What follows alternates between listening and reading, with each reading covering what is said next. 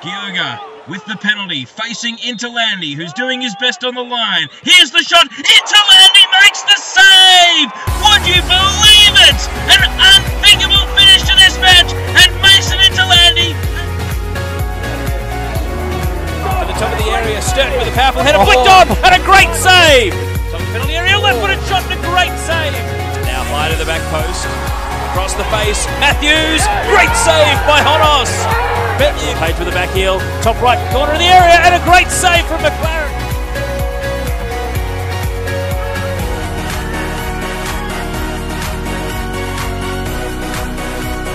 Skip them okay, goes for a long shot, okay, Saldaris.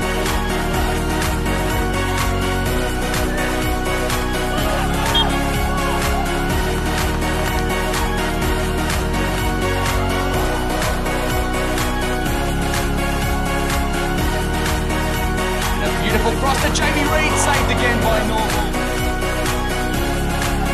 Once again, inside of the boot, and this one is falling right on the bar. Andy Vargas is there, and Theodorides tips it away. Cahill loads up a long shot, and this one is tipped away by Cassett. Through the keeper, underneath Pavlidis, but he got just enough of it. Alex, congratulations on being recognised as the PS4 NPL 1 goalkeeper of the season. What do you put it down to, the success that you've had between the sticks this year? It's definitely a lot of hard work, Tia. You know, being a goalkeeper is not the easiest thing in the world, but you know, the success comes a lot to my defensive back four and obviously DM as well.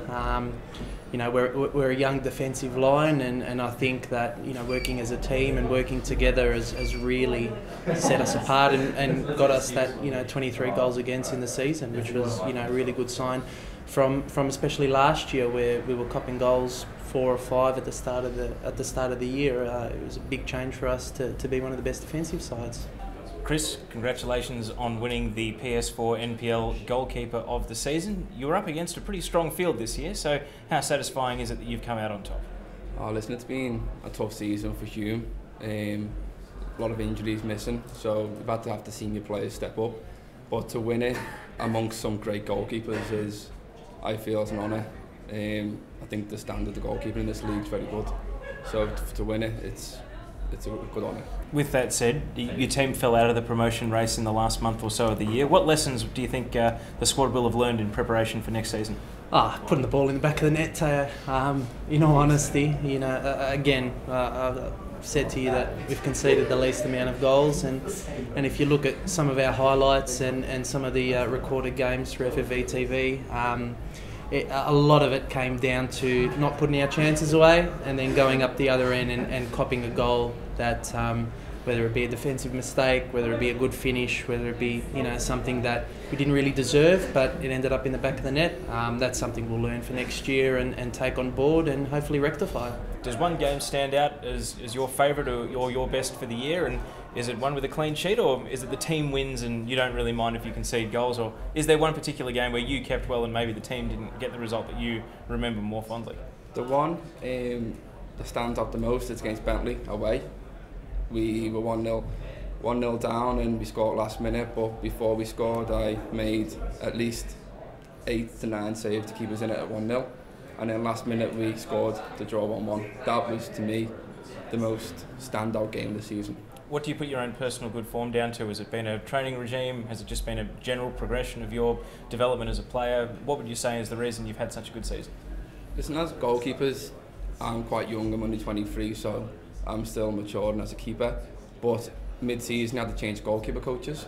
So I think the new goalkeeper coach, John, has had a big influence on my game, on my confidence, and I've stood up as a player and I've really shone in that aspect of my game. And is there anyone you would like to thank for winning this award? I'd like to thank the whole of Hume, really. Hume has stood beside me throughout everything. When I've been at my lowest, he mentored me. Louis, me coach, has mentored me a lot. He's pulled me aside and spoke to me. Being an ex-goalkeeper, he understands every feeling I've had. So I'll have to thank Louis. And is there anyone you'd like to thank for winning this award? I'd just like to thank the club. The club's had a big factor in me becoming where I am. I started off as the resi keeper there and worked my way up to the top. And I've only been a goalkeeper for a handful of years, and this recognition at NPL level, hopefully I can go beyond and work my way up the ranks. Well done. Congratulations. Thank you.